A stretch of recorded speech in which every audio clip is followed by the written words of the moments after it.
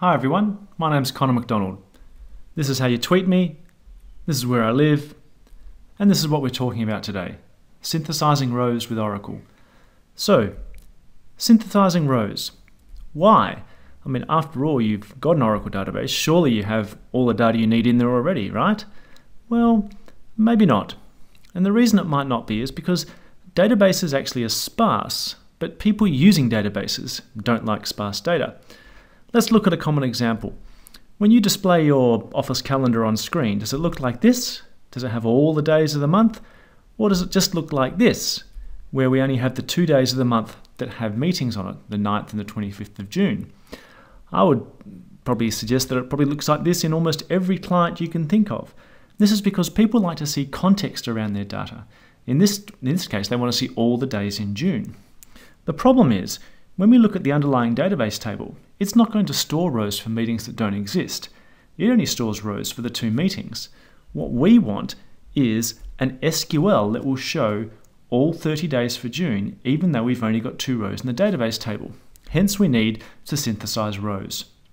Now, that's easy in code. Just about every language looks the same when we want to generate numbers ad hoc. We just have some sort of looping construct that lets us go round and round and we're good to go. But we don't want to do it in code. We want to do it in SQL. And to see how we can do that, we'll take a little bit of a walk back down memory lane to see how people have tackled this issue over the years. Back in 2001, I was at a seminar in the United Kingdom, and Jonathan Lewis showed the following potential solution for generating an arbitrary number of rows. First, we create a table called row source, and you can see that it's only got 23 rows. So that doesn't make it much use for synthesizing rows, but then we construct the following SQL on that table. You can see that it's using the Oracle hierarchy syntax. I'll be doing a complete coverage of that in another video soon, so stay tuned.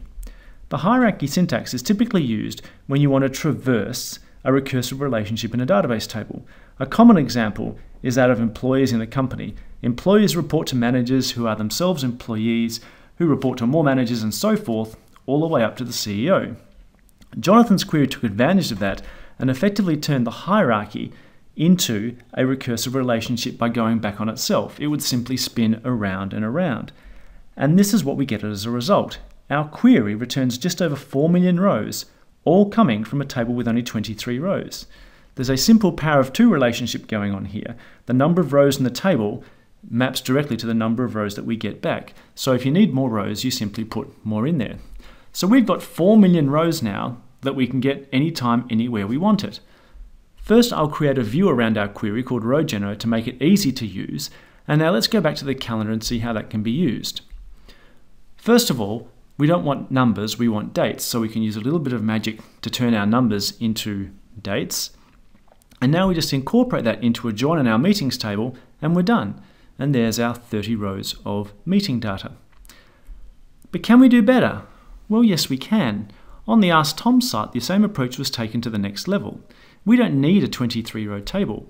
Right? We can just use the dual table, which is present in every database, and we're done. We can even get a more succinct syntax by querying directly using the level clause within our SQL statement. So now, not only have we removed the need for this additional table, dual is actually very cool for another reason, and that is performance. If we turn on auto trace and run our row synthesizer, we can see a reference to an object called fast dual.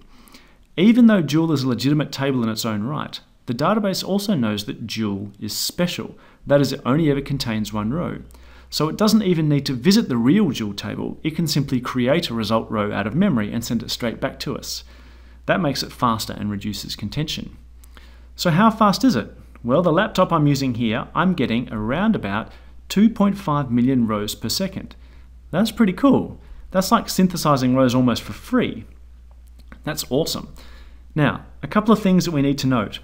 Some of the older versions of SQL+ were actually too smart for their own good.